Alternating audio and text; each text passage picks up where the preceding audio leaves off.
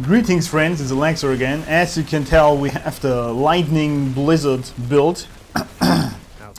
We rain Blizzard on the enemies and also Lightning Spears.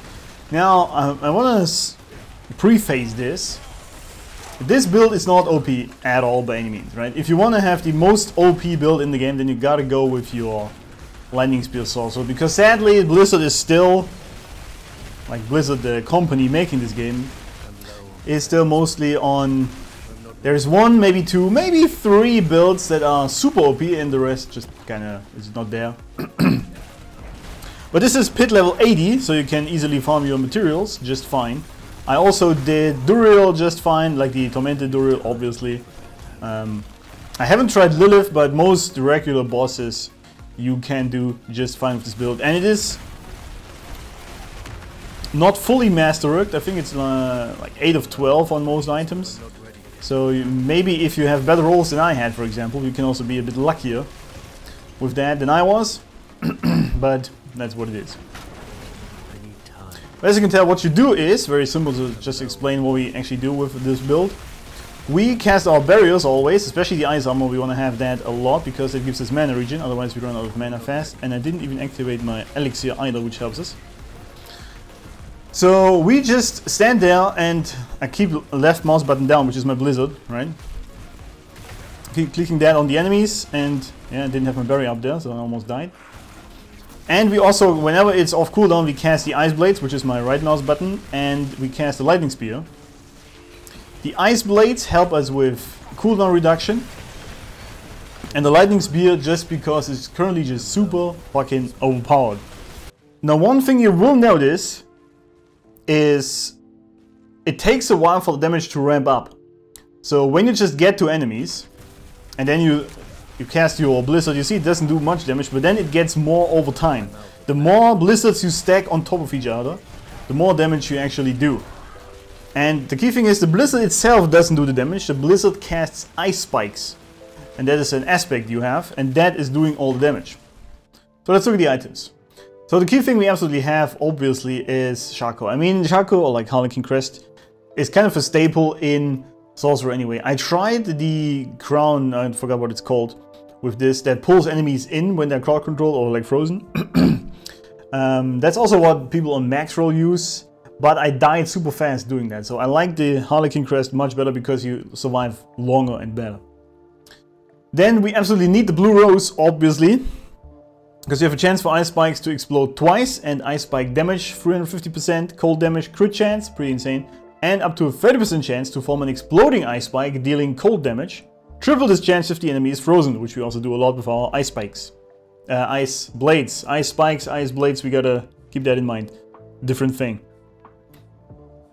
So the Blue Rose you need to get it from Duriel, I believe. Talrasha's Iridescent Loop is also sadly still necessary in pretty much any Sorcerer build these days, because you get up to 80% more damage by just exchanging damage types, which means fire, lightning and ice, or frost, cold, whatever, cold damage. And you do this a lot with your barriers, for example, right? With the Flame Shield, which does burning damage. We also have an enchantment which makes every damage type we do into burning damage, fire damage, and we have the Lightning Spear, so we always want to have these plus 80%. This is so strong you kind of have to run it in any Sorcerer build. Sadly, that's where we're at with Blizzard right now. The Easius Heal Loom is not necessary, but it's kind of cool because we gain a lot more movement speed, which is nice for doing the pit. Crit chance, because the Ice Spikes actually do crit damage a lot later, especially. So yeah, this is what we want to have. Also more crit damage and crit damage per movement speed bonus. Another key thing you also need is the T-Bolt's Will. So you can already tell this is quite an expensive build. To make Blizzard happen at all, you need a lot of items. Sadly, it's not the best right now. But it's a lot of fun. I like sort of the AoE stacking effect of it. So what this does, you do 15% up to 20, increase damage while being unstoppable and for 5 seconds after. And you become unstoppable with the Flame Shield. And we also have an aspect, which we go over later, where we gain unstoppable. So we gain more damage that way. So T-Bolt's Will. Now the Harlequin Crest is necessary, but if you're really gonna want to go into higher pit levels, then you need it. But the Harashas, the Blue Rose, and the T-Bolts will you definitely need. These 3 uniques, that is what you need for sure. And then when it comes to legendaries, I use a wand here. I was initially running a sword, and that's probably still better, but I couldn't find a good one. Because the sword has implicit 70% more crit damage. And you want to have crit damage later especially. And of course a focus. The same thing as always. We have an amulet here. The elemental dominance was a bad roll. I couldn't get a better one. And especially not the master working on it. So if you get better rolls than I have, and I will have a link below for a proper build guide that has the proper rolls you want to have. If you can get better ones than I do, then you're good. I wasn't very lucky here. So let's look at the tempering actually. So on this one, I went for the ice armor duration. I always have one item that has at least the ice armor duration on it because the barrier is very necessary for the sorcerer to survive. You need your barriers up. And especially because this also hit the masterworking, so I just kind of keep this. Oh, this is just an insane find. I kind of have this on all my builds. And especially also with the life per second, impairment reduction, maximum life, and the lucky hit to stun. Just very good. Then ice spike damage is what you want. I have ice spike damage on here. I have where is it? Ice spike damage on here. I have ice spike damage on here, and I have ice spike damage on here. Ice spike damage is what you want on your temperings. Outside of that, you can also throw in a little bit of freeze duration, for example, because you will be freezing a lot. Or what do we have? Ice blades to be cast, or like double the ice blades, which is great because they apply chill and sometimes freeze and vulnerable on the enemies. And they also reduce your cooldowns. We'll see this in the skills later. So that's great. And same thing here. And I think I also had freeze duration. Yeah, that's pretty much what I went with. That's your temperings. Very simple. Now for the aspects, you definitely need this one, otherwise the build does not work, okay? When you cast Blizzard, it will periodically spawn exploding ice spikes that deal 2500 damage. The ice spikes chill enemies for 15%. Without this, the build doesn't do any damage. Blizzard itself does not do any damage, okay? Very important.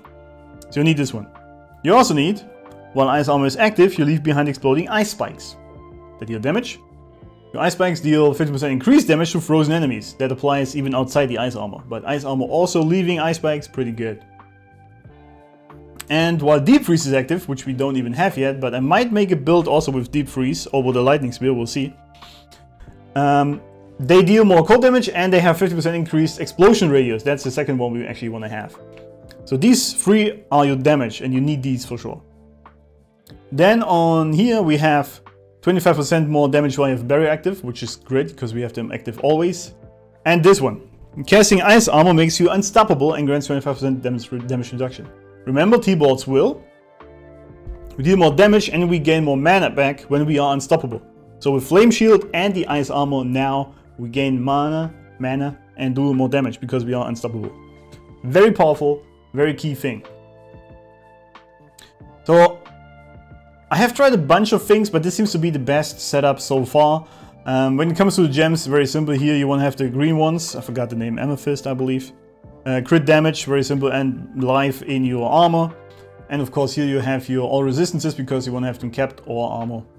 Because you want to have these green always, right? Very simple. Elixir-wise, you want to have this one most likely.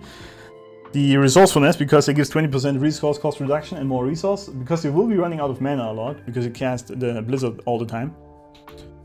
Or you go with this one. Crit chance 6% and crit damage. This is more damage, but you will have less mana, so you can choose. Both are good, but these are the elixirs you want. This build, by the way, I think will be much stronger once we get our rune words in the new 2.0 version of Diablo 4. Because then you will most likely be able to auto-cast the blizzards all the time, or gain more barriers or whatever, or make it stronger. I'm sure there's somewhere an insane blizzard build. For now, this is all we have, so we gotta work with it. For the skills, skill tree, there we are. Now again, since we have the Harlequin Crest, it shows 4 on all of these. You can ignore that. You go for the Firebolt, and you also want to enchant it. Because enchantment effect down here. Direct damage from skills applies up to an additional 9000 burning damage. That's irrelevant what we want is the burning damage, because again, we want to cycle through fire, lightning and cold damage to get our Tarasha's buff and also the glyph buffs on the paragons. So it isn't about the burning damage at all. We just want that the enemies are burning, so they get fire damage. We also have a buff down here, I think it was Crippling Flames, no, Devouring Blaze. Increased crit damage against burning enemies. Again, nice buff here. You can even think of putting 3 in this if you drop something else. We'll look into this. I might make the build even better, but that's sort of the working version for now that can do pit 80 just fine. I haven't really pushed any higher, but 80 was already sort of somewhat tough. But I can definitely do 80. If you masterwork, you can maybe go to 90, we'll see. Potent Warning is mostly gained from our items. You don't really need it, but it also doesn't hurt, because resistances. Then we have, of course, Glass Cannon. As always, we have the Flame Shield. We go with the Shimmering Flame Shield, because it also heals us. Teleport, damage reduction, obviously, and the Shimmering Ice Armor to give us cooldown and mana. Very easy. It says 5 on these. Again, yeah, put 1 into them. It says 5 because I have the Harlequin Crest. So then... Oh yeah, 1 into Elemental Attunement, I missed that. A lucky hit, critical strikes have up to 7% chance to reset the cooldown of one of your defensive skills. This actually happens quite a lot to me, which is nice because you need your burials up all the time, otherwise the sorcerer just dies super fast. Then we put 1 into Lightning Spear and 1 into this one because it increases crit chance on the Lightning Spear, which is nice. But also we go with the Ice Blades, and especially this one. What this does is you cast your Ice Blades. When they hit enemies, it reduces 0.5 seconds of cooldown, and the summoned Ice Blades means 20% of these 0.5 seconds are applied to all your other skills. So basically that just helps you, because you have a lot of Ice Blades, just helps you to constantly keep your cooldowns low. That's what you want. This is pretty much what you always take, right? Mana Shield, you always want to have this. Protection for more barrier. Damage reduction against elites. You also go with Ice Veil because your burials last longer. You want to have this for sure. 24% increased duration. And Conjuration Mastery we pick also up because we do conjure a lot of things. The Ice Blades and the Lightning Spear are conjurations. Then the Blizzard. You put 1 in this. Again, sadly in Diablo there's no point in actually putting more into these, but that's where we are. Increased damage to frozen enemies, and of course duration longer. We want to have this longer because the longer it runs, the more ice spikes are hitting enemies. In the flames, the more damage, as we don't really need this, but we want to get here. Crit strike damage against burning, so we do more crit damage. Because they are all burning, even if they gain cold damage. More damage on frost skills, simple. Cold damage to vulnerable enemies, again simple. And you deal increased damage to chill, because we chill pretty much all of them. Any blizzard chills them right away. And some of them are frozen. We also take this one. Hitting enemies with shock skills increases your crit chance by 1%. Resets upon getting a crit chance. And deal 6% less damage for 5 seconds after being critically struck by your shock skills, which happens a lot with the Lightning Spear. And funnily enough, we actually don't take a Frost key passive, we take Veil's Mastery, because when you critically strike an enemy with a shock skill, you become charged and take 25% less damage. And we do crit a lot with the Lightning Spear, right? Crit strikes have 10% chance to cause the damage to arc as lightning damage to another nearby enemy, or if there are no other targets, you hit the target again for 250% of the damage. So this is again more focused on the lightning, but I like the combination of both. This again is a lightning blizzard build, right? So that's the main idea of it. I was thinking of this, but it seemed like the Veil's Mastery was just stronger, especially because of the damage reduction. But I'm gonna make a blizzard only build as well. We'll see how that works. We're probably gonna go with this. So subscribe and like to be notified when that build comes out. Now for the Paragon. We actually have quite a lot of boards, so let's go over this. The first one we're gonna have is Winter, very simple, because whenever you chill or freeze an enemy, you deal 4% increased cold damage for 10 seconds, up to 18%. Just very strong. Winter, obviously, right? You can tell, by the way, I didn't even pick up most of the legendary nodes, so it doesn't really matter which board you take here. We just go through it fast to get more glyphs in, as you can tell, except for down here. But check the build below, like the build planner, to see which boards these are exactly. Elementalist, this is basically an addition on top of Tarasha's loop, that ring. The same thing, you switch your damage types, that gives you more damage. Very simple, nothing crazy. And over here we have the control. Control is very important. More damage to slowed or chilled enemies, and more damage to frozen. And 65% more damage to crowd control. What this build does exceptionally well is when you are bossing, as soon as they are staggered, basically a stun trigger sort of hit them, and then they can't move. It says at the bottom at the top they are staggered. Then you really melt them. Like the damage is supercharged once they are staggered. So you want to have them staggered, and then you keep hitting your blizzard on them. You stack on top of them, and then they're getting shredded. Now you will have also noticed. Actually, I mentioned this at the end when we go over weaknesses. We actually pick up also this damage reduction from elites because Sorcerer is just very squishy. Then we have Unleash, which is still debatable, but I kind of liked it. After spending 50 mana, you deal 8% increased damage and gain more mana regen. The mana regen is really important because we are out of mana pretty much all the time, so I went with it. There might be a better version somewhere in there where we drop this for something else. Maybe. But for now, this is the build that works just fine. And of course, with Frigid Fate, you deal bonus damage to vulnerable enemies equal to 20% of the total amount of your bonus damage. Maximum 60. Current bonus 60%. Then we go down here. This is Icefall, I believe. Yes. Frost skills deal 25% increased damage to vulnerable and doubled if they're frozen. Vulnerable and frozen. More damage to chilled, also very nice. And of course here we have the Frostbite. Enemies deal 15% reduced damage for you for 5 seconds. God.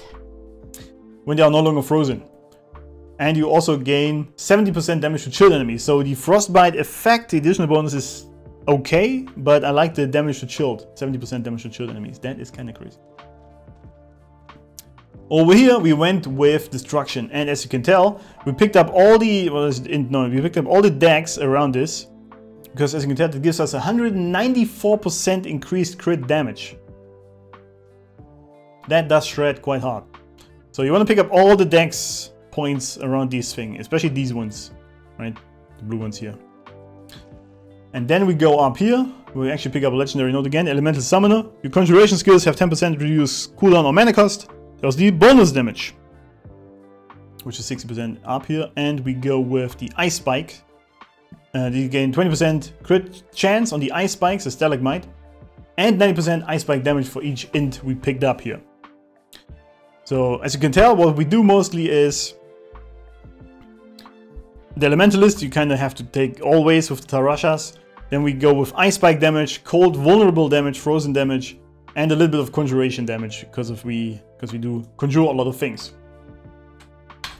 Now let's talk about some weaknesses of the build. Whoops. The biggest problem the build has is it has to ramp, right? Meaning, as I said earlier, when you come forth to enemies, you sort of have to find a position where you will be staying. And you have to lure in the enemies to come there. So you are very vulnerable to these crossbow things. These shoot at you. Because you can't really move your damage around a lot. It's sort of at this one point where you do your damage with your blizzard. And it has to stack. Like the stacking of the blizzards on top of each other is what really does the damage. This is great against bosses that don't move much. Bad against bosses that do move much. For example, this build is exceptionally well or great at the Infernal Hordes because they pile up on top of you all the time. So just keep casting your blizzards. And also against the end bosses because they mostly stay at the same position. But it's bad against pit bosses that move a lot.